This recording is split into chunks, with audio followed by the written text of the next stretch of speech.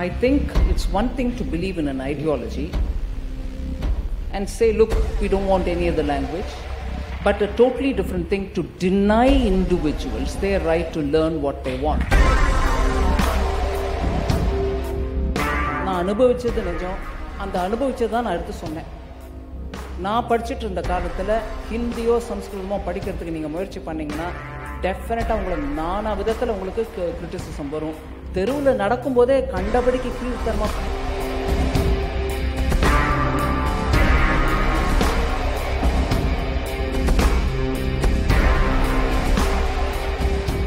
Madam Nirmala Sitharaman has totally misunderstood the situation that is prevailing in the state of Tamil Nadu. There is no hatred against Hindi or Hindi-speaking people.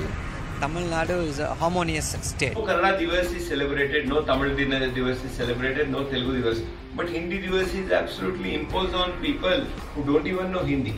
Actually, this kind of divisive politics, Nirmala Sitharaman ji should definitely stop.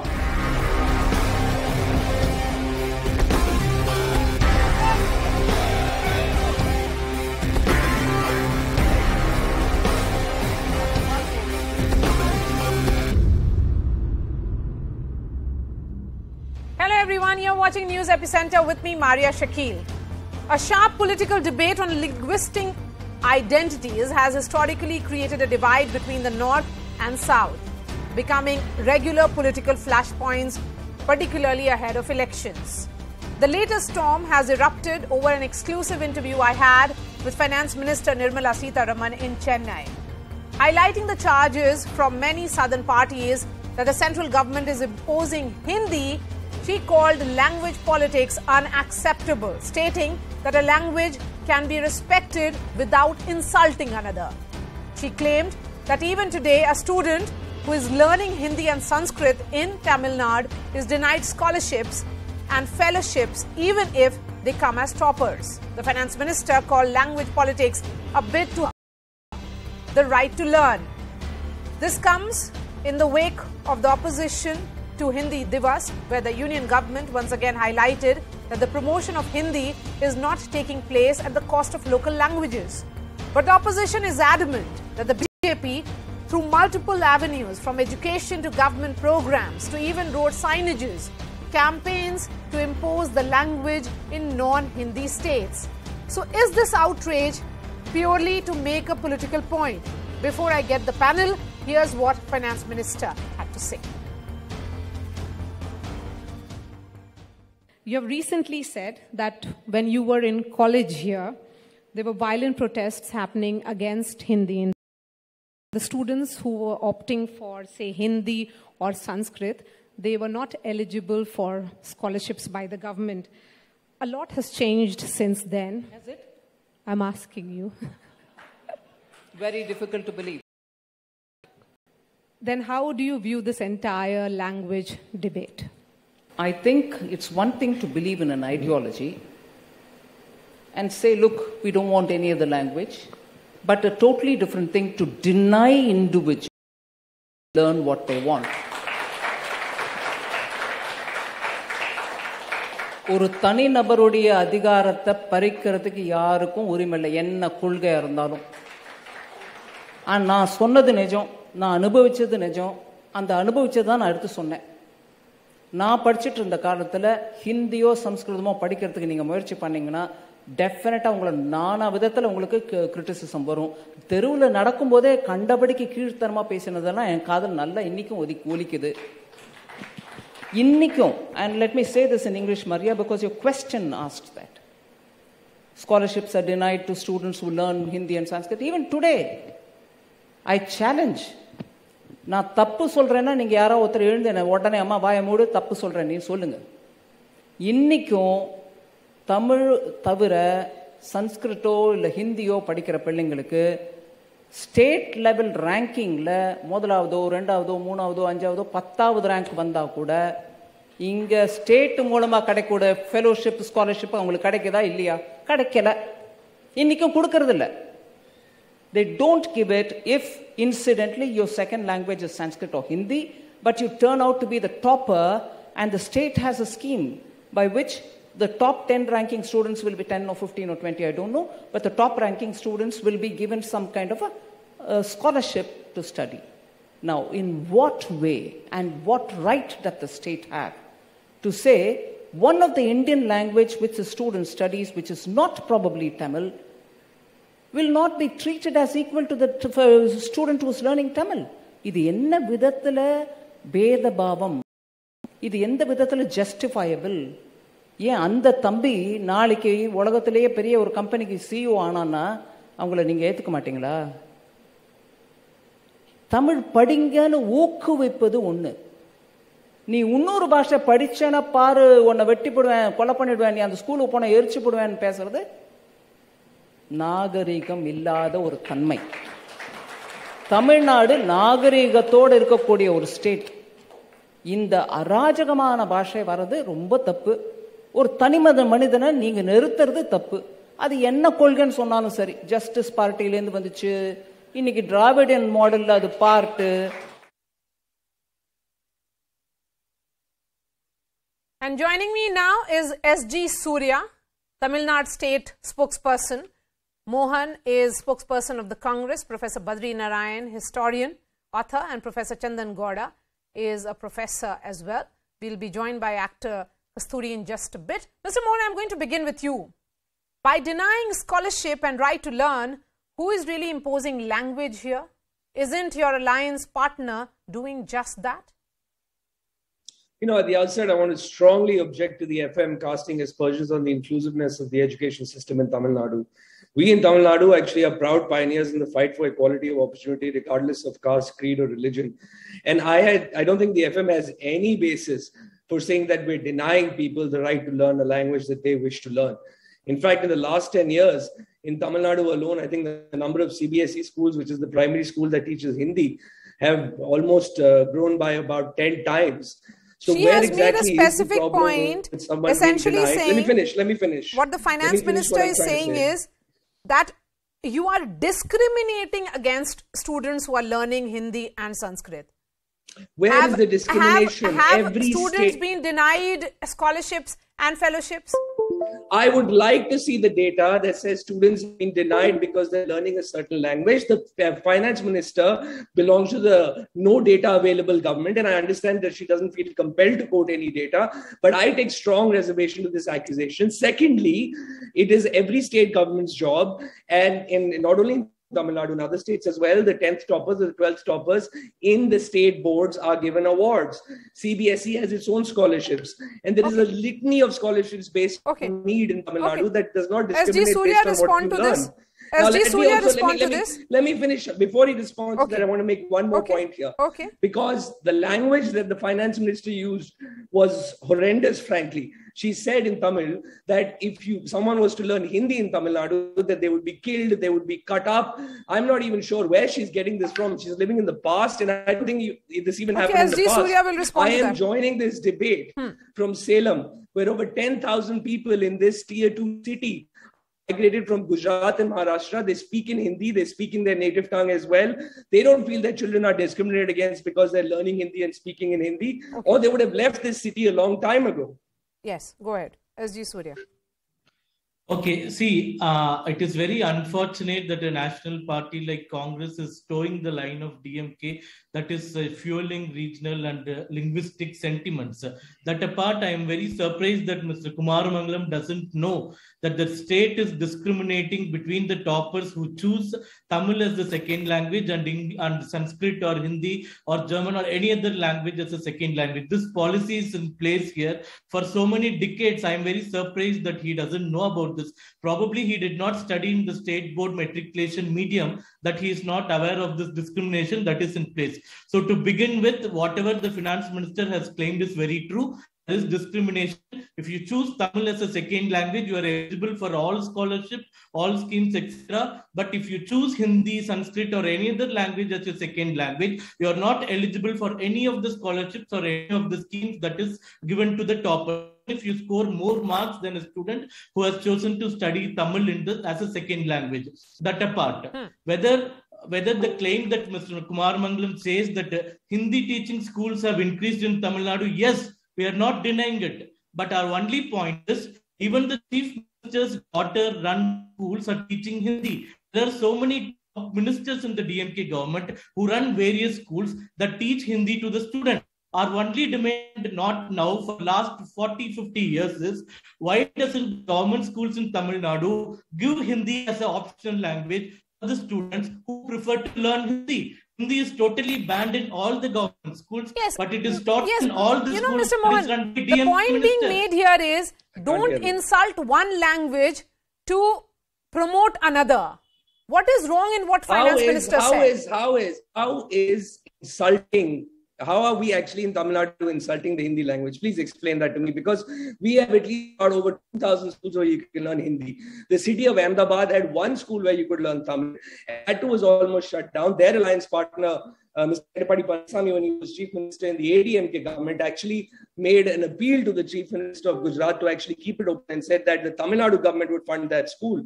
So where are we actually shutting down schools that are teaching Hindi or preventing people from learning the language?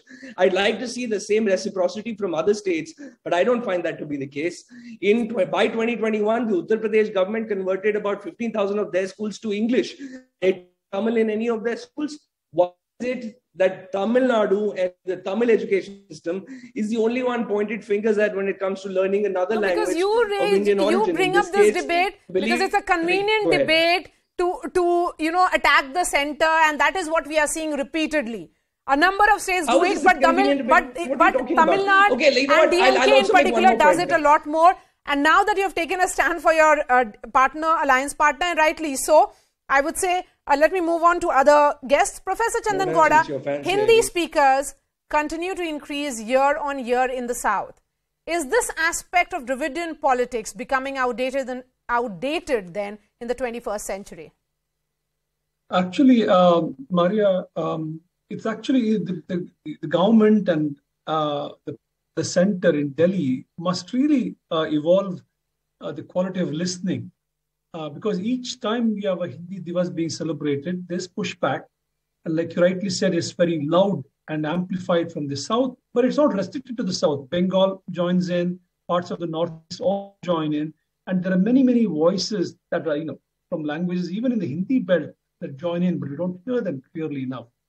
The point is, in 1949, there must have been a need felt to have something called Hindi Divas, but some down the line, we have seen enough criticism for us to really rethink the thing. And it must really be a celebration of all Indian languages. But I can't comment on the Tamil Nadu situation. I don't know the details very clearly about scholarships, etc. But to stick to your question, why is the South best? Because I think the feeling of being insulted, what Nirmala Sitharaman didn't want to happen to Hindi, what the South is happening to them each time. There's a push for Hindi. No, but what I'll just tell you what the finance minister said, and we have just played that soundbite. She's saying, yes, what I'm saying is the truth. My experience reveals this, because she was studying in Tamil Nadu, and then she goes on to say, even today a student who is learning Hindi and Sanskrit, if they come as toppers, do they get scholarships or fellowships? Then she says, no, they don't. Is this not discrimination? Professor Badrinarayan, when we look at this entire Hindi imposition debate, Prime Minister Narendra Modi has called Tamil culture eternal and global, even talking about its importance at the UN. Then how is this Hindi hegemony alarm? Is this not misplaced? Marya, Narendra Modi is constantly trying to give a message that Tamil culture is very important for the making of India, for understanding the India and the meaning of India. And he is also, recently he said, it's the mother of democracy, While defining mother of democracy, he discussed about Tamil culture and Tamil identity. And Tamil history, Tamil archaeology. So BJP under the leadership of Narendra Modi is constantly trying to give respect to the identity of the Tamil and other identities in the South. But what is happening, what Nirmala Sitharaman is said, it is based on her own experience. So experience and see the right person to tell about her experience. We had not studied in the Tamil Nadu, so I can't say what's happening there. But Tamil South is changing due to the migration, yes. Hindi language, Hindi experience, Hindi language is expanding in the Tamil Nadu also, in other states of South also. You go in Bangalore, you go in any part of Hyderabad, you go in Chennai. Chennai is cosmopolitan in that way. So these changes in the society may certainly bring the change in the Dravidian politics. And if any party who is pursuing a conventional line, its old line, I think they will have to change their line. Okay. Lines. Kasturi is Marya, also I would like to say something. Can I just jump in? Okay, English. Yes. English has become a global language. It's spreading everywhere, including in most parts of Europe. But that doesn't mean the European Union has stopped recognizing 24 of its languages. No, but who's stopping the recognition of other languages? In fact, other languages Marya, continue to be valued. No, Marya, what I mean is, within the EU parliamentary discussion, 24 language interpreters are there interpreting all languages simultaneously. And all EU proceedings are available in 24 European languages. That's the model India needs to follow. Yes. Here, Kasturi, the point being made by Finance Minister in that interview to me yesterday was that why deny individuals their right to learn what they want? It's not about ideology, but a totally different idea here. It's one thing to believe in an ideology, but totally different then to deny individuals their right to learn what they want. And that is what is happening here. Okay. First off, I agree with just one overriding concept, and that is respect all languages and respect all Indian languages equally. Yes. Let us not prioritize one over the other. I do feel that the Hindi, the perceived discouragement of Hindi that Ms. Sitharaman has spoken about is not, it's not initiated, it's reactionary. If Tamil Nadu doesn't prioritize Tamil, if Telangana doesn't prioritize Telugu, if the regional states do not prioritize their regional languages, who else will? Nobody is asking a Hindi-speaking state to prioritize a South Indian language. In the same vein, don't ask Hindi to be prioritized in a South Indian state. That said, I went to a state board school. I'm a product of state board education. I was a Tamil maniac. I wanted to learn Tamil from the get-go. My parents did not let me. This is in my generation because Tamil padne se mark nahi milta, and this is in the state board syllabus. My parents said, you learn Hindi because Hindi, they are liberal in, you can get good scores. And I was like, no, I want to do Tamil. So in the end, I ended up doing Tamil on my own. I ended up attending all the Tamil competitions on my own. My Tamil teachers relied on me more than the actual students. I learned Hindi till 6th grade. I learned Sanskrit from 6th to 12th, and I did Sanskrit in college as well. None of these institutions that I attended was center board. They were all state board syllabus.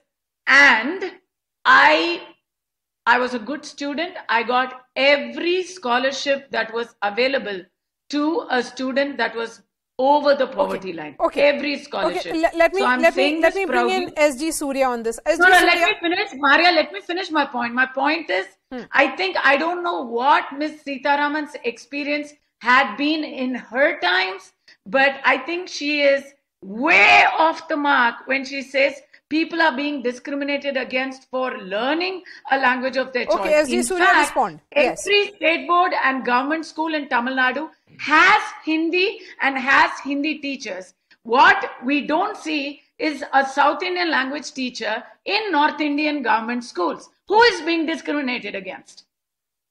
SG Surya. See, we are talking only about the privileged students who can afford private education.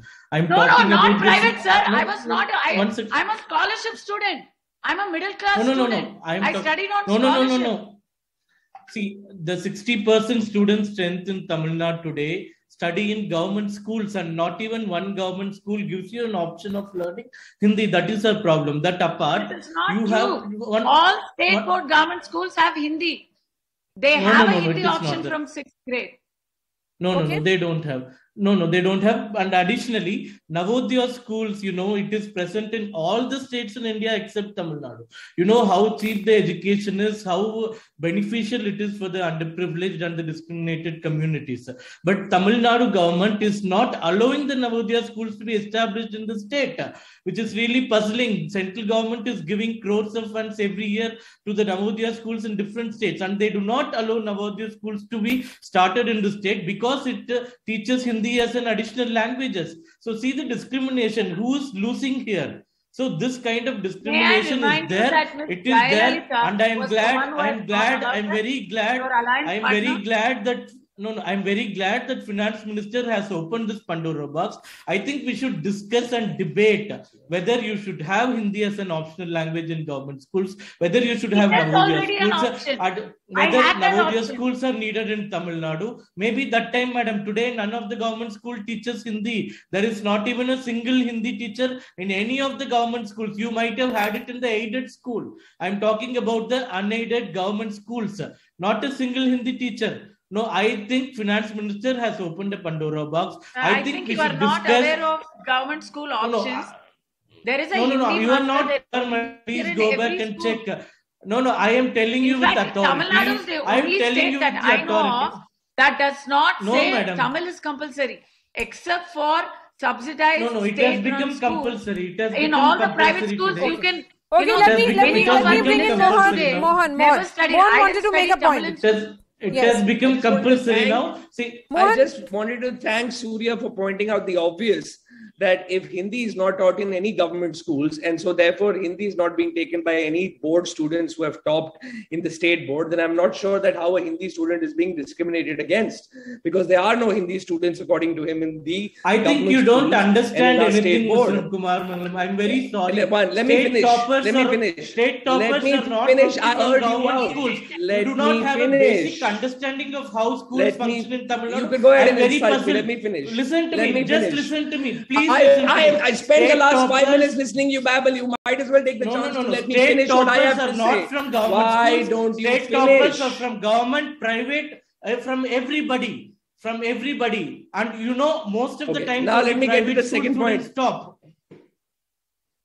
Okay, so the second point, when Surya started off talking, he said that he feels that I'm towing the DMK's line and I'm being parochial. I want to ask him that today in the Karnataka Assembly, there is a Kannada language comprehensive development bill being tabled that proposes that industrial establishments don't give first priority to Kannadigas in jobs, will not be eligible for rebates, tax exemptions. Is this what a national party is about? You're going to only give those industries incentives and tax rebates who employ only Kannadigas. So do I need a visa to go to Karnataka now? What are you talking about parochialism? You're running the most parochial government in a neighboring state. Okay, I have just enough time for a final word. I'd love to have you respond to that. Yes. Will you respond to that, SG Surya? Of course, I will respond. See, the entire anti-Hindi agitations that happened in 60s was against the very same Congress party. I'm talking about what you're doing in Karnataka. The Kannada Language Development Bill. Let me respond, please. You respond to that question. Don't go back into history like your finance minister did and make up stories. No, it's not stories. The entire anti-Hindi agitation was against your own government to begin with. Secondly, we do not have objections to any of the regional aspirations. No, let me respond. See, we do not have any objections to any of the regional aspirations being met. I'm just asking you, when you give Hindi to private school students, when your own minister's school again, you're not responding to my question. Listen to me. You need to listen to me. When your own chief minister's daughter... Okay, I have just enough time for getting the final words now from Professor Badri Narayan. Professor Badri Narayan, this is almost like an endless and a needless debate, one would say, which began, because of ambiguity on this 8th schedule, and also because since the constitution came into force, this has been going on. Debate over national language and what is being seen as a link language, the third language, whatever you may say.